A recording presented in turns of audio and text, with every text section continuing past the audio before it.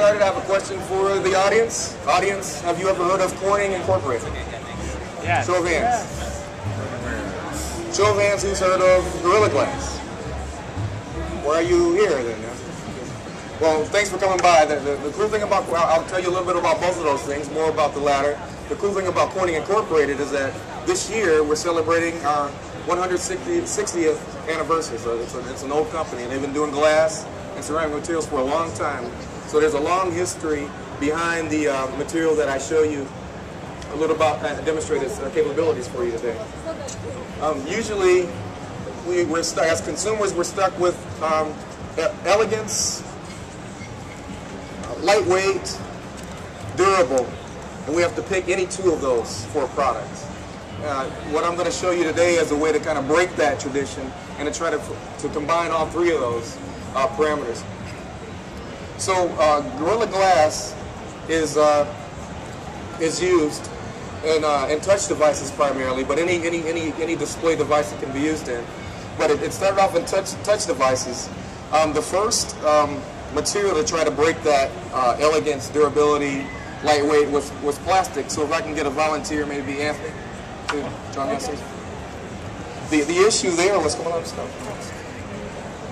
The issue here was if we looked at plastic devices, take a key, see if you can scratch the plastic. You scratch? Okay, same force or even more. Go ahead and scratch the gorilla. Did you get it? Dig in. Dig it. No. No, good. Okay. So this is why we kind of dismiss plastic out of hand. Thank you. Okay. Thank you. So if we're up against, so the question now is that we want something that can be elegant, that can be durable, that can be lightweight, then we can look at glass. So why would we look at Gorilla Glass over any other kind of glass? So to really show you why we would choose Gorilla, or why you might choose Gorilla, I would like another volunteer to come up and break some glass. Anyone like to volunteer to break some glass? Dylan, go. I will not choose you. No, come on up. So we've never met, Roy, right? No, no. So what Roy's going to walk us through are three pieces of glass I'm going to want him to break. Two of them are the same composition. They're soda lime glass. They're the kind of glass that you might find in a window or other electronic, this is consumer electronic materials. All three pieces of glass are the same thickness, same weight, 1.1 millimeters thick. What we've done is if you take the piece of glass here and hold it up and look through the circle, you see it's a little bit frosted. That's been sandblasted in the back to induce flaws to make it even easier for you to break. We don't want you up here all day. Sure. So what I want you to do is take this, put it down here so it can bend a little bit, push down. I want you to break the glass, but before you go crazy, I want you to kind of think about how much it is. I want you to rate it, scale from 0 to 10, say. Okay? Break the glass. Yeah, push on it. Just kind of sit there and push.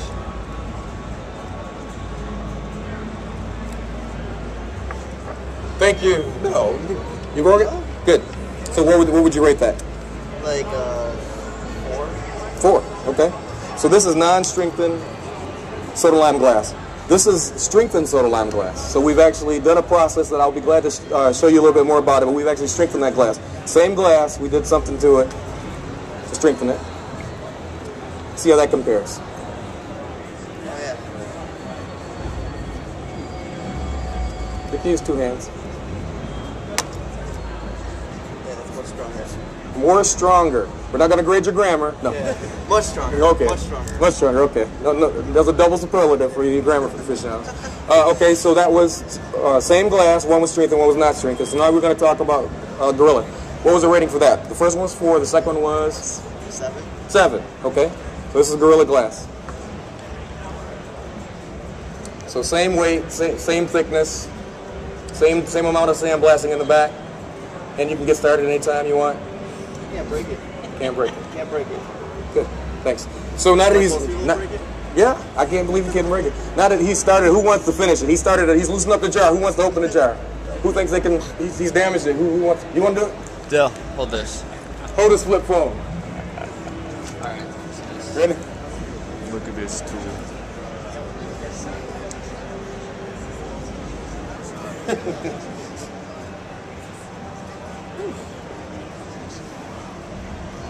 Wow. Cool. Thank you very much.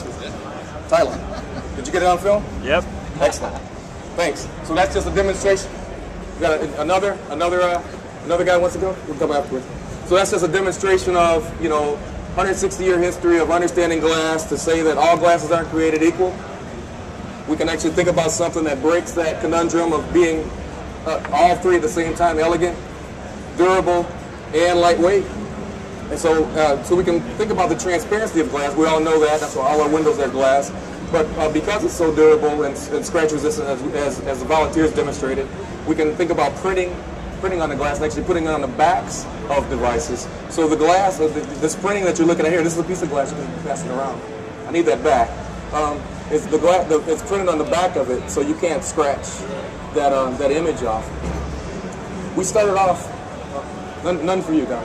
We'll see it up here. So we started off with handhelds because, I've dropped my phone before. Maybe you dropped your phone.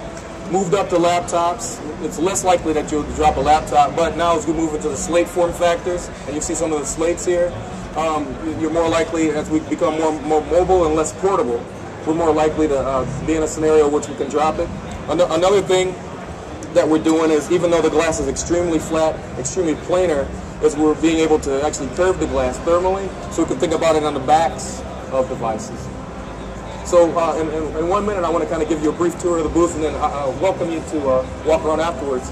We started off, if you look at this table here, with handhelds.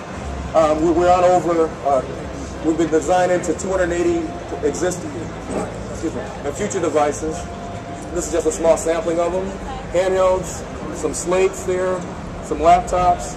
There's a laptop that these gentlemen are holding that actually shows glass on the back of the laptop. So you're welcome to take a look at those. And then over here, I'm going to welcome you to come and see a nice demonstration by some of our guys that understand the hows and whys of glass breakage in order to prevent it. And so we're looking at handhelds, slates, laptops. We had an announcement early this week where we're moving into TVs. These are 55-inch televisions that are getting this edge-to-edge look and the protection and the elegance of Corning. Corning is Gorilla Glass. And then finally, we were looking into even outside of consumer electronics, some other applications that I welcome you to go to the back corner of the booth there and look at some of the other applications of Gorilla, some appliances and automotive applications. Thank you very much for your time.